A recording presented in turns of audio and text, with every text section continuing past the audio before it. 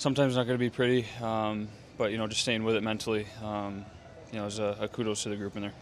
When you squeak out a point in overtime yesterday, how important was it to find a way to get it done with the way that you guys have set the bar so high this year? Yeah, I don't think we were overly impressed with our game yesterday. I felt like we kind of let it slip, so today was a big one for us to come back and make sure that we got the 2 points, and we did.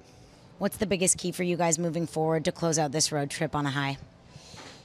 Just get our rest tomorrow, and just show up to Chicago, and we can't take any games for granted here. It's hockey's going to get tougher, and we know that, and we got to close this out right and then get back home.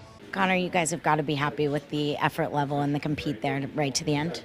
Yeah, I think we've been happy with our compete and effort for most of all the games. I think Boston was a slip up, but we were pretty good in Detroit and good again tonight. But just found a way to get one late in another tight game.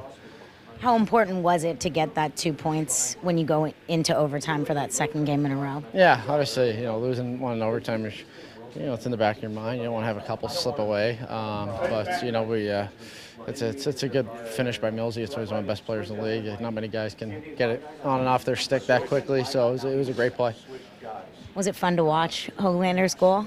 Yeah, I think we were all yelling skate at him. It was he was like cruising up the middle, and then all of a sudden 3 seconds later he's having a highlight reel goal. So, but he's been great for us all year. It's nice to see him get rewarded because he's been playing really well lately. He lost in Boston. We had a really good effort. In Detroit we just had a couple bounces not go our way, and we followed it up again tonight. Even if that doesn't go in and we lose in the shootout, we had a good effort. We're pretty aware of when we play well and when we don't. But that's the best thing about us. When we have a bad effort, we'll follow it up with a good one.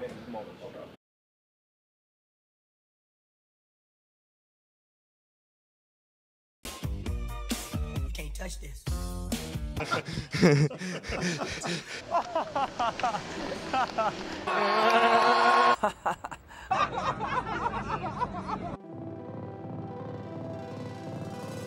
Generational talent. Thanks for liking the video and subscribing.